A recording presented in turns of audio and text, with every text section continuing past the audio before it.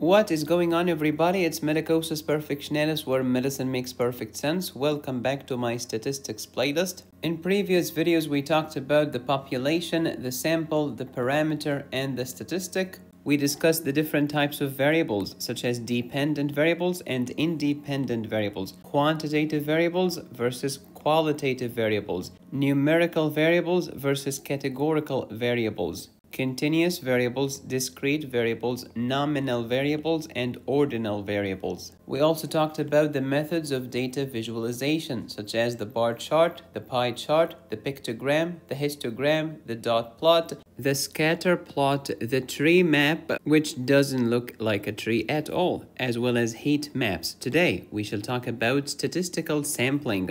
What is random sampling? What is non-random sampling? What is cluster sampling, stratified sampling, systematic sampling, and convenience sampling? Which is convenient only if you are a mediocre, lazy statistician, which is redundant. Click the like button, click the subscribe button, and let's get started. There are three kinds of lies Mark Twain announces: lies, damned lies, and goddamn statistics. Please watch these videos in order. We divide statistical sampling into two types: random sampling and non-random sampling. There are many methods of random sampling, including stratified sampling, cluster sampling, and systematic sampling. As for non-random sampling, we have the example of convenience sampling, which should not be done by you if you have an ounce of self-respect. Suppose that you live in a country with millions and millions and millions of people. It is very hard to study every single one of them.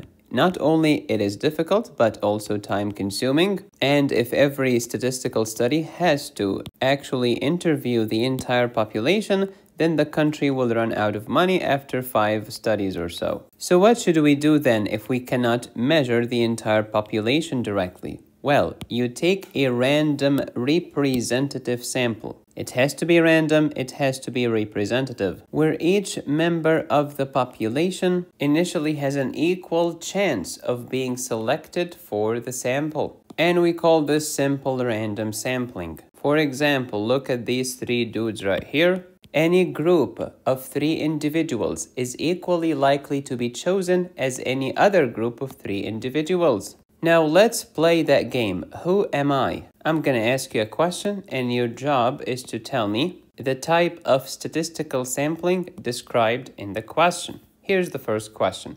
We're going to divide the population into groups known as strata, and then take a proportionate number from each stratum. For example, we're going to divide the persons in medical school into departments. There is the anatomy department, made of people who hate themselves. The physiology department, these are the people that wanted to become engineers, but they sucked at calculus. And then members of the pathology department. Tell me that Arthur Schopenhauer is your spirit animal without actually telling me. Then we take a proportionate, simple, random sample from each department in this medical school. So here are the members of the anatomy department, the members of the physiology department, and the members of the pathology department. In the anatomy department, we're gonna give each member a number. So you are member number 1, member 2, member 3, member 4, member 5, and all of you are in the anatomy department. Then the physiology department has member 1, 2, 3, 4, 5, and the pathology department also has members with different numbers.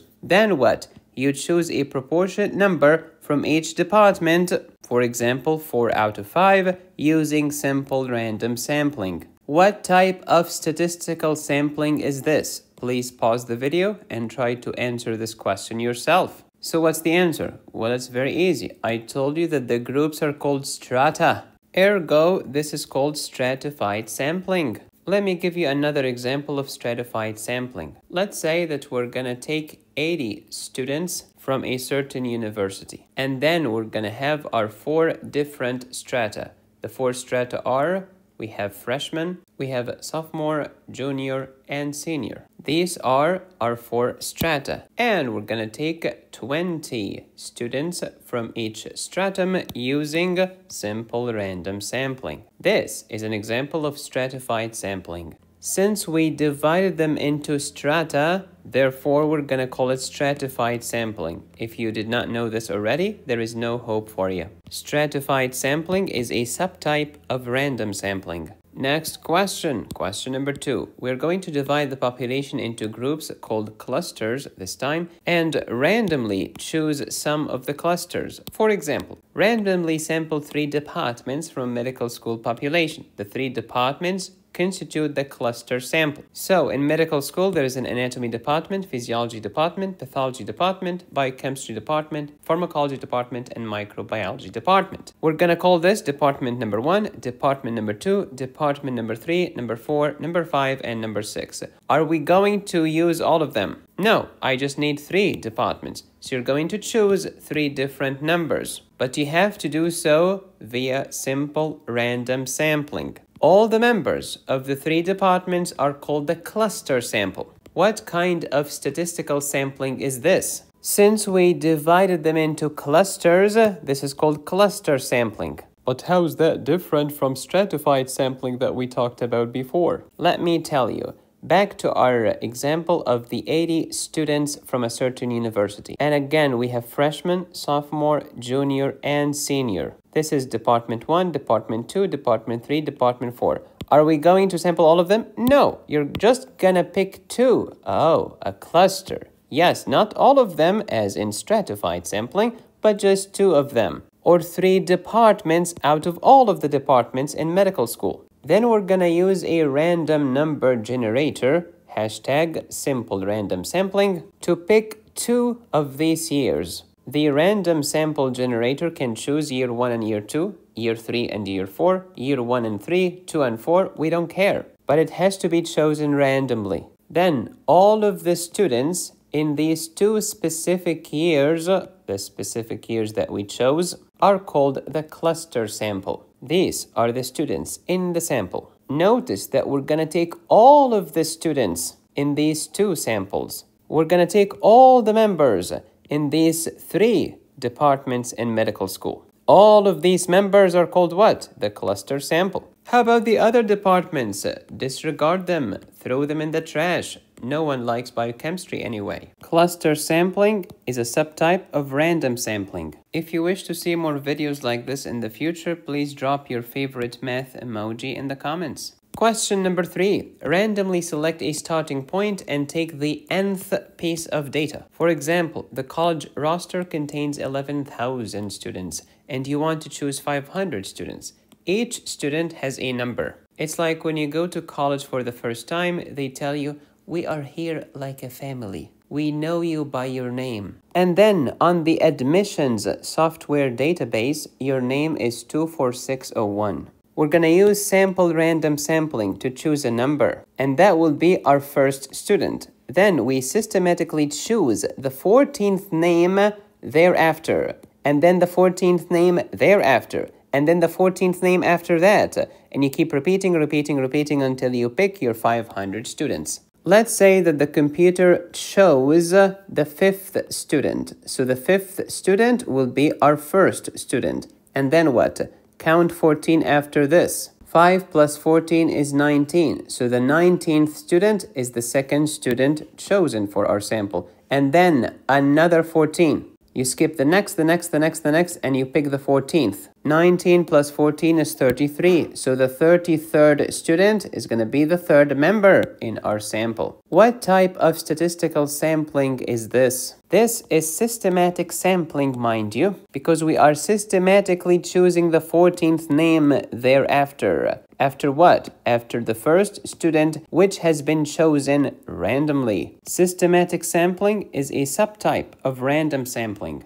Question number 4. Sampling what's already available in front of you right now. So, here's an example. A doctor wanted to know the percentage of people in the entire country who have pneumonia. So, this lazy piece of trash interviewed and sampled the patients on the pulmonology ward on Thursday at 3 p.m. And that's it. Oh gee, half of the population seems to have pneumonia. Yeah, because you're interviewing people at the hospital, you freaking doofus. You are interviewing sick people. That's why they are in the hospital. This does not mean that 50% of people in the country have pneumonia.